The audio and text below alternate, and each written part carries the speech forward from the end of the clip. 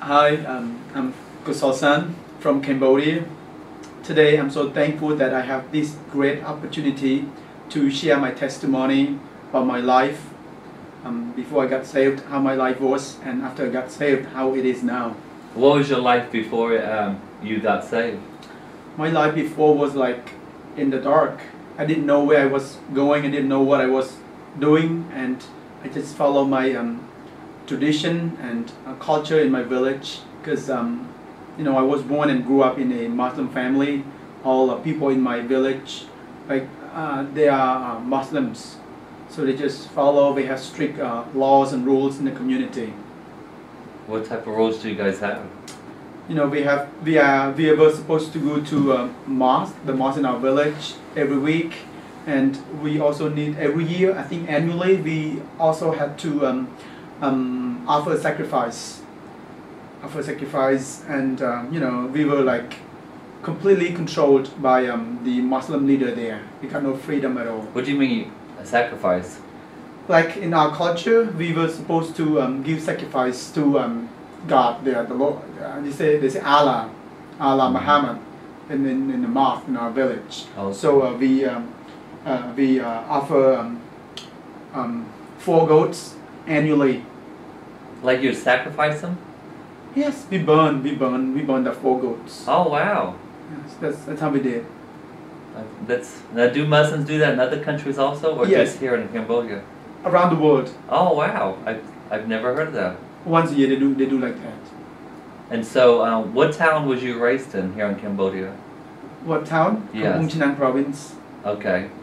Is that the name? So your name of your town? What is the name of the town, or is it a village? The name of the town. And what is it again? Kampong Chinang. Okay. Good. And that's a Muslim community. Muslim community. So by then. What was it like growing up as a child in a Muslim home? It was kind of really hard. We, as I told you, we got no freedom. We were told what to do and what not to do, and we were supposed to obey all the rules and laws in our village. And just like we have we have a communist leader there. I mean, I would say he's a communist leader. So nobody would say no to him. So whatever he says, then people have to follow, have to be. Now, are you talking about just be clean? Like I grew up in a so-called Christian community. We had rules of be clean.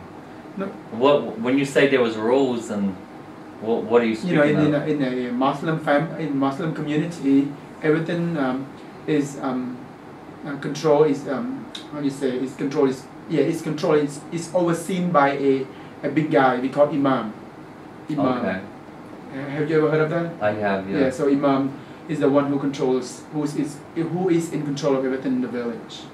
Well, how did you become a Christian? That's a good question. I remember like when I was 18. I mean, yes, 18. I grew up in my village, in my family, and as I told you, I didn't know what I was doing. I didn't know a lot of things in my life, but one day I got a very how I would say a very bad experience. I was haunted. You understand when I say I was haunted? Yes. Like for about 2 or 3 years, my life was in fear. I was living in fear. What was you fearing? Ghost. There was spirit. Okay. It would came to me every night. Sometimes during the daytime. It came to me, haunted me. And a lot of times I remember I cried. I was in big trouble, and then I decided. I talked to my mom about that, and my mom brought me to some witch doctors. We were trying to find out how it could be helped. So we spent a lot of money, but hopeless. It didn't help me at all. Nobody could help me. Like some witch doctors gave me something to protect me from the evil spirit, but only helped me for like a couple of days. And after that time, same thing happened over and over. I was so hopeless. I was living in fear. And then I just say, well, it's not true God. If true God, I mean, what I was doing in the village and community, I believe in Muhammad. So Muhammad couldn't help me. So I was so hopeless. I had despair. So then I decided one day to move to Phnom Penh. to study in college. Phnom Penh, Cambodia. Phnom Okay. Penh, the capital city of Cambodia. So I came here. I went to college, and one day God brought me to an American missionary, Brother Board. He came here 10 years ago, and I met with him. He invited me to have dinner with his family. He was such a kind guy, and I was wondering, how come this guy is so kind to me compared to my people in the village? Just totally different. So he witnessed to me about Jesus, and actually I didn't believe Jesus. I mean, I didn't like that much about Jesus. Had you ever heard about Jesus before? I did, and when I was in the village, I heard about Jesus before, and then I thought it was just for foreigners. It was just a foreign religion. So in Cambodia we have our own religions. Have one religion, Muhammad, for Muslims, and Buddhism for Khmer people. So I thought it was just a foreign religion. Then he kept witnessing to me. But one thing that convicted my heart was one Bible verse in Genesis 1:1. It says, in the beginning God created heavens and earth.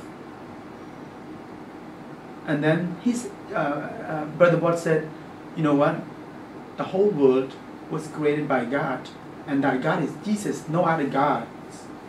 I said, what? So meaning that what I believed before, what I did before was actually wrong? I said, yes. And I kind of realized, it makes sense to me because, I had problems, and that God didn't help me, couldn't help me at all. But then I told him my problems, about how I had been haunted many times, how my life was living in fear and stuff like that, got no hope. And then he said, well, he explained to me that there's Satan, that there was spirits. Then he said, you know what, we Christians, when we believe in God, like Ephesians chapter 1 verse 13 says that after we become the child of, after we confess our sins, after we have Jesus, we believe in Jesus, we are sealed with the Holy Spirit, who can protect us, who can lead us and guide us. So we can have freedom, liberty, living in God's kingdom. That's really, really impressed me. I said, oh wow, impressed me, because I was living in fear, a lot of problems. Spirits, bad spirits, trying to haunt me. But then I didn't decide right away to accept Jesus. So I kept the Bible he gave me, and then study more and more. And one verse that really, really convicted my heart is John 3:13. So right, for God so loved the world so much he gave his only begotten Son, like that, and meaning Jesus died on the cross for me. And I researched about Jesus. I researched about the history of Israel and stuff like that, and I came to realize that wow, it's undeniable, Jesus is God. So then I accepted Jesus in my room. I knelt down and talked to Jesus and invited Jesus to come and cleanse my sins. I knew I was a sinner back then. But then, after I got saved, my life was it's totally different. I live in the light. How is your life different today? Everything completely different. I know what I'm doing for. I know why I'm here. I know where I'm at. So, and basically we have hope. The hope that we can go to heaven after we die. Before I didn't know anything about that. The hope that we now are brought out of hell, and one day we are going to heaven. And can I ask you some questions about your Christianity and your family? When you was meeting with this missionary at first, and you said he gave you a Bible, did you go to your family and read the Bible with them, or did you tell them about Jesus, what you was learning? Yes, that's a good question. Yes, I did. I did like that, like what you asked me. After I got the Bible, I went back home to my village in Cambodian province. It's a town, and I showed the Bible to them. And how did they respond? First, especially my dad, he said, it's just a foreign religion. Don't ever convert yourself to another one. So he said, just read it and don't pay much attention to it. But then, after I got saved, I know that it is the Word of God. It's the true Word of God. So I share with them. And eventually, my brothers got saved. My sister got saved. My mom and uncle, a few uncles got saved. My brother-in-law got saved. A lot of people got saved. We were so excited. We, had a lot of joy in our life, family together, because. So you went back to your Muslim family, and they just easily accepted this and no problems? Oh, no Because way. many Muslims in the world, I hear, if someone becomes a Christian, they experience turmoil and problems. Yes, that's a very good question. Actually, when I first accepted Jesus, I told them they thought I was faking. Oh, wow. They thought I was only, looking for a job from a foreigner, from an American. But then they didn't know I was a true believer. So they didn't stop me from, coming to church, stuff like that. But, I kept coming, I kept showing my testimony, go back to the village, and of course I got problems, a lot of problems. After I witnessed to my people, they all hated me, except my brothers, except my mom and my brother-in-law. So they all believe in the Word of God. They all believe in Jesus. They accepted Jesus also 5 years ago. But then there was a big persecution, and the one who initiated that persecution was my dad. My dad. And how did they persecute you? For me, it's not a big deal because I am in Phnom Penh, but for my people there, my mom, my other relatives who got saved already, had a lot of problems. Like at night, they couldn't sleep well. Sometimes people in the village would throw rocks into their house. Through their windows? Yeah, windows. That's horrible. Yes, and also, I remember one day a few guys wanted to hurt my mom. They hit my mom. They threatened my mom. My dad brought some Muslim leaders to my house and threatened my mom to deny Jesus. He said, "You deny Jesus, you live with your husband and with the people in the village. You don't deny Jesus, and divorced. No choice." But I thank God for my mom's testimony. She decided to walk with the Lord. I know, I remember she was weeping, crying. I know it was a hard time for her to decide. I know she loved her husband a lot, but she loved the Lord more than that. So she decided to walk with Jesus. And now she's living in a great life with her family. So she and her husband are divorced today? Yes, sir. And also we got some more problems. I remember also about 3-4 years ago. Yeah, I think 3-4 years ago, we went back. A group of men here from Phnom Penh traveled to the village just to have the morning service there in the village. And then there was a big crowd of people waiting for us. They got their sticks and knives waiting for us. They actually want to attack us. They want to kill us. And we no choice, need to evacuate our people, and we need to run away from the village and went to another village to have the service there. And one of my friends also got a big problem in his family because he's the only one in his family as a Christian. So his dad and mom wouldn't allow him to go anywhere. He was locked in the house. He was not allowed to go anywhere. He was crying a lot back then. He told me about 2 or 3 days he was in the house. But one day he decided he got a chance, so he decided to get out of the house and ran away from his house. Went to the woods far away from his house and stayed there for about 2 days. And one night without food, without water, stayed there praying to God. And it's a really, really good encouragement to me. And then we met, and I brought him to Phnom Penh, and now he's been serving the Lord for about 5 years. Been faithfully coming to church, driving tuk-tuk, and cleaning and stuff So he lives here in Phnom Penh with you? Yes, okay. yes. And you know, so a lot of persecution happened about 4 years ago, but you know, our people keep walking with the Lord, keep endure all things, all hardships, and now God bless us, God helped us. We got more and more people get saved every month. Every month. What does the Lord Jesus have you doing now? Okay, the Lord wants me to help lots of people, especially my village people.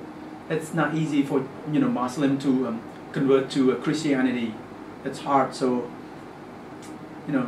God always speaks to my heart to be to stand strong, to have a good testimony, and to bring the gospel to witness to them, and also to help especially poor children. A lot of poor children there. I want to help them, to know Jesus, to help them to have a good life, because I know how desperate their life is in the village. You know, Islam is growing rapidly across the world. In America, and Asia, Latin America, everywhere. I hear many Muslims complain that Christians are trying to make Muslims become Christians. And they have this question is, why should a Muslim become a Christian? Why do you think a Muslim should become a Christian? Well, it is important that everyone become a Christian, not just Muslims, because we know that they need Jesus. They need the only true God, and Jesus Christ is the only true God. They are walking, they are living in darkness. Actually, they got no hope at all. That's why they all need to convert to Christians. So you believe that Jesus is hope? Yes, He's the only one that can use. And what does that mean? That Jesus is hope? He's the only true God. He's the one who overcame death. He was resurrected. He came to the earth to die on the cross so that our sins can be forgiven. And one day, we believe in Him. One day we are going to heaven. That's our hope. Heaven. Everlasting life in heaven. Oh, how beautiful. Thank you. Is there anything else about your life story that I should know? What else?